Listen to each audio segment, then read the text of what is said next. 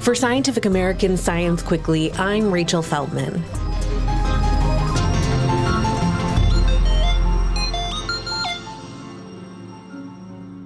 An estimated 1 out of every 10 people in the U.S. has some kind of food allergy, which adds up to more than 33 million Americans. Peanut allergies are among the most common and certainly take the lead as the most visible. But peanut allergies weren't always so prevalent. In the late 1990s, a nationwide survey found that peanut allergies were reported in 0.4% of American children. Just over a decade later, that number had more than tripled. Scientists still aren't completely sure what led to this big uptick, but it could stem in part from parental anxiety over peanut allergies and misguided advice about how to keep kids safe. Here to tell us more about the latest research on peanut allergies, including new avenues for treatment and prevention, is Maren McKenna, the author of a recent article on the subject for Scientific American. Maren is a journalist who covers food policy and public health. Thank you so much for coming on to chat with us today. Thanks for having me. So, what do we know about the origins of peanut allergies? This is a really interesting mystery still. No matter how much study and how much research funding has gone into the problem of peanut allergy and food allergies more broadly, a lot of it still remains kind of opaque. We know the biological mechanisms of what makes an allergy happen, but why peanut allergy in particular came on the scene 20, 30 years ago or so, and why it blew up to such a major public health problem, people are still working that out. So I guess let's start with the easier question then, which is, what is a food allergy? How does it work both genetically and in the moment in a person's body? I think most people are familiar with the concept of our having an immune system that, through a variety of mechanisms, defends our bodies against the outside world, broadly speaking, against things that are not us. Most of the time, the immune system works really well to adapt its reactions, its defenses of us, to the way we continue to live our lives. Sometimes its reactions get wildly out of scale. And that's what happens in food allergy and peanut allergy. The immune system recognizes proteins in these foods as being sort of not self, not part of us, and mounts an extraordinary reaction that expresses itself in the kind of symptoms that, if you're allergic, you've experienced, or that you may be familiar with from hearing about them from other people. Hives, itchiness, difficulty breathing, difficulty swallowing. In the worst presentations, depressed blood pressure, inability to breathe, and sometimes in the worst case, a heart attack. And what are the actual rates of nut allergy? It's definitely one of the ones we hear about a lot, but how prevalent is it? This can be a frustrating question to try to answer because what we know about people being allergic depends on their telling researchers that they're allergic. So it's all self-reported. There are biological markers for allergy, but we don't apply tests for those biological markers to the entire population. So all of the data relies on people telling researchers who have asked that an allergy is present in themselves or in their kids if they're parents answering for children. All of that said, the numbers are really big. It's estimated that 1 out of every 10 individuals just in the United States has some kind of food allergy. That's more than 33 million people. And one of the folks I spoke to for this story said, if you think of the average size of a classroom in elementary school, for instance, that means in every classroom, 2 to 3 kids are going to have food allergy. And peanut is one of the most common food allergies. It's actually probably not the most common, but it tends to be the one that we hear about the most. If we have kids in school and they're aware that in the lunchroom there's a peanut-free table, or if you get on an airplane and realize that you can't have peanuts on the airplane because there might be an allergic person on the plane with you that day. So peanuts very sort of front of mind for a lot of people. Yeah.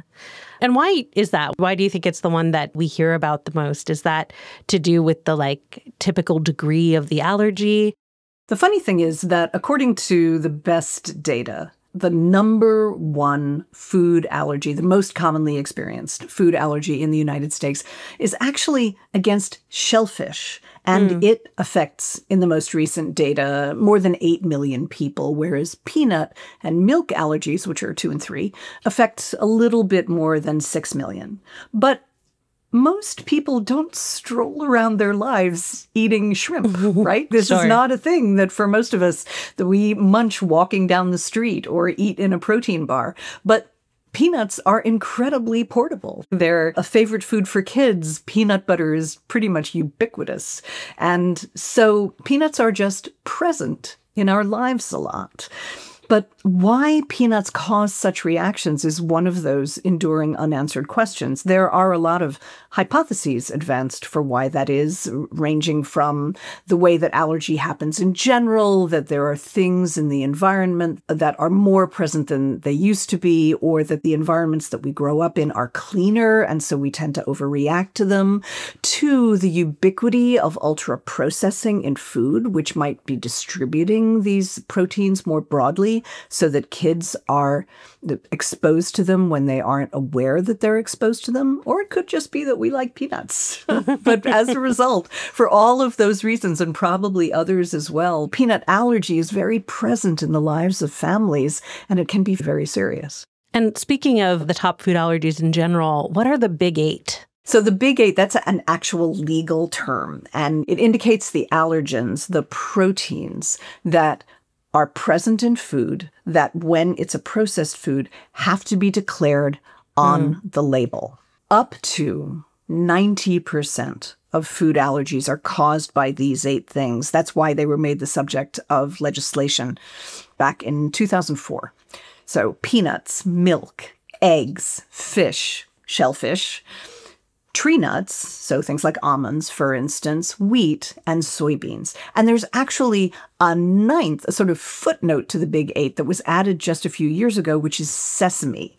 So those 9 allergens are responsible for an enormous amount of food allergy in the United States. And sometimes they're linked to allergies, like someone who has an allergy to peanut might also be allergic to egg or to milk. But as a category, they cause a great deal of distress. And I know you touched on this a bit a minute ago, but how much do scientists know about how we got to the point we are now with food allergies? Why are they so prevalent? The question of why food allergies and peanut allergy within that is so common and seems to be getting more common at the base, like why this starts, is still really an unanswered question. But that it's increasing, no one disputes that. You can go by some sort of qualitative measures, like if you are an adult who's been flying on airplanes for 30 years. 30 years ago, you might have been able to have a peanut snack inside an airplane.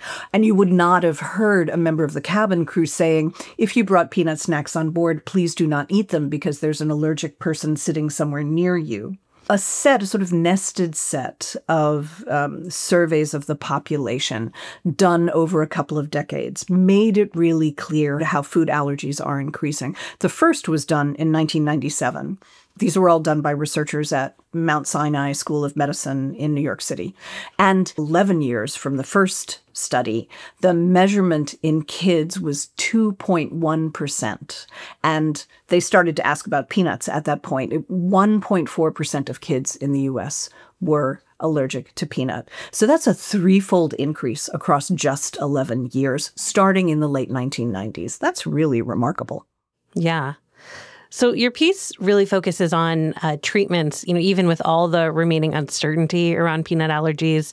What did you find out about where science is making the most progress and how they're doing that? Reporting this story was really a journey because I went into it being interested in one particular therapy that had been advanced just a couple of years ago. It was the first FDA-approved therapy for peanut allergy, not a cure, a method of desensitization. This method of desensitization is a drug called Palforzia, and what it actually is minutely powdered peanut protein that's given to kids in very precisely measured doses by mouth over a period of time, and it's meant to desensitize them. I was interested in it because I felt that it hadn't done very well in the marketplace, and I wasn't sure if that was because of the dosing regime or because it happened to be introduced to the market at the start of COVID. But I wondered if this was such a big problem. Why hadn't this taken off? So I started to look at this, and it turns out that there was a bunch more science that I was not aware of. And this one particular FDA-approved therapy, Palforzia, was only a small part of the story.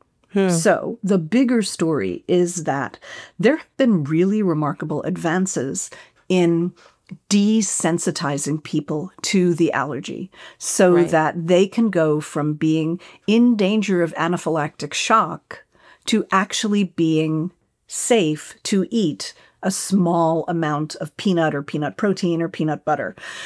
And exactly how small that small amount is depends in part on how allergic they were to begin with. Some people have been made relatively safe from accidental exposures, like cross-contamination in food manufacturing.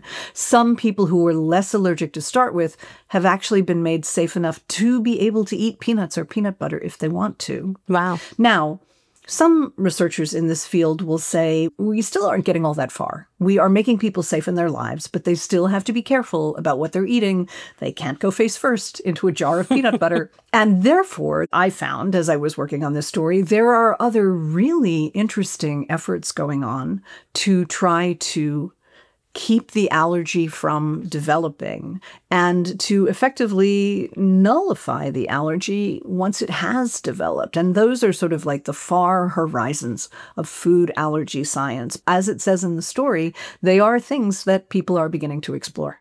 Yeah. What's your sense of where things are going in the next few years? So right at this moment, a clinical trial is starting that is really unusual, and it's extremely early days. They are getting to just a phase 1 at this point. Only one patient has actually been reported out.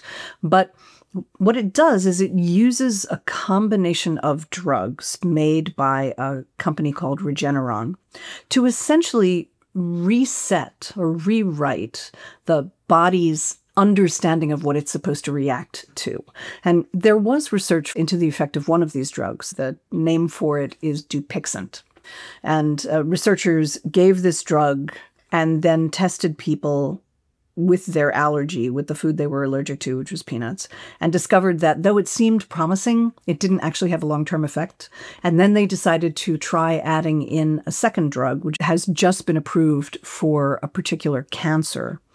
A cancer of the cells that make the antibodies that cause the body to overreact in an allergic situation. They believe they can use that combination to cause the body to forget that it's overreacted to a particular thing, to essentially set the allergy back to zero. Again, very early. But if that trial, which will take a number of years, if that trial proceeds, that's a really promising avenue of inquiry. The other thing that's really interesting and that's beginning to get traction is that there is a school of thought based on a set of studies that were done in England that asks, well, maybe food allergy, especially peanut allergy, maybe it's kind of our fault because maybe we as a society are not introducing children when their immune systems are developing to peanuts at a time when their immune systems could handle them and not overreact to them. And where this came from was an accidental finding by a British pediatrician who was speaking to a group of pediatricians in Israel and asked them how many of them were treating food allergic kids, expecting every hand to shoot up. And in fact, almost no one did. Very few people in the audience were actually treating allergic kids. And this was a fascinating difference between the UK, where the scientist had come from, and Israel, where he was speaking at the time. And through a set of very clever experiments, they discovered that the difference was that there's a ubiquitous snack in Israel called bamba. Yeah, that is what it's also ubiquitous in Germany. Interesting. I love bambas. Yeah. So there's here in the United States in Trader Joe's, they make a bamba equivalent. I saw it the other day. So bambas are, for people who have not experienced them, bambas are kind of like Cheetos. They're a puffy extruded product, but instead of cheese on the outside, they have peanut butter on the outside. And they're very light and wispy, and they collapse, and they're easy to chew. They're not as tough as a Cheeto.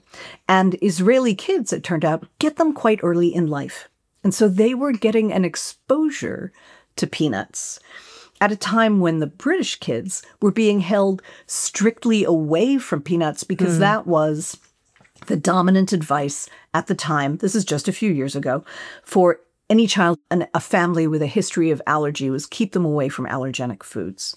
And so this pediatrician who led the study, Dr. Gideon Lack, proposed that if we sort of abandoned our current guidelines, if we started to introduce kids to peanuts very early, which takes some doing because they have to be introduced to solids in time to be able to swallow peanut butter or peanut powder safely, then it seemed likely that they would be at less risk of developing allergy. And his research proved that was correct. And now the public health establishment and pediatrics and pediatric nutrition are struggling with this conundrum of the excellent advice that seemed to keep kids safe for so long may actually have set some kids up for allergy instead. And how do we implement the new findings now that they exist? Yeah, that's really interesting. My last question is just that, you were really careful with the word cure in your story for Scientific American, but do the research that you talked to seem to think that that's a possibility in the future? Everyone is extremely careful around the word cure in this situation, and I respect that. They're careful about it for a couple of reasons. First, even the most optimistic researchers to whom I spoke are clear in saying that when they do these various new modalities of desensitization, that's all they're doing. They are not curing the allergy, but they are making it safer for people to live everyday lives. And the second is these other avenues in which the allergy might actually be remodeled. Those are such early days that whether it's actually going to work in broad populations, either the very early feeding or this drug administration, it's way too early to make confident statements about them.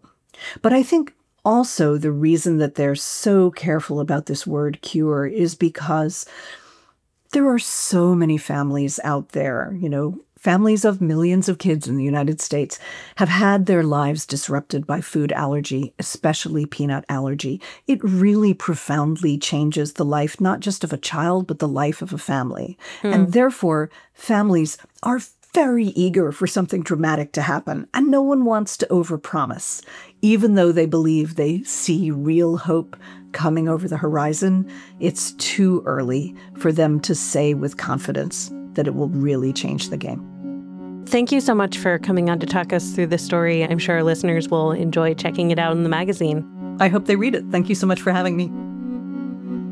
That's all for today's episode. We'll be back on Monday.